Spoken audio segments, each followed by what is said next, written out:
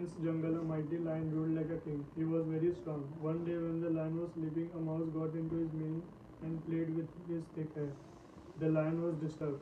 He caught the mouse with one of his paws and pinned him to the ground. You little mouse, how dare you play with me? Said the lion, and with his burning eyes. The lion was about to kill the mouse. The mouse was choked with fear. He pleaded to be forgiven, and said, "If you let me go, maybe one day I shall help you as best as I can." The proud lion laughed at his remark of the mouse. The lion said, "Are you joking, little mouse? You are so small, and I am so big. How can you think of helping me, big creature like me?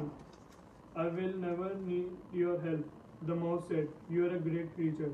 A creature has a great, as you should not kill a small mouse. So please let me go." The lion released the mouse and warned him by saying, "Never disturb me again." After some days, the lion was caught in a net spread by hunters.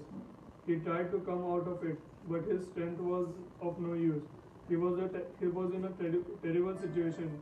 He realized that the hunter would kill him. The lion felt a great fear. Suddenly he heard the small voice of the little mouse. The mouse said, "My dear friend, don't be afraid. I have come." With his sharp teeth, the mouse cut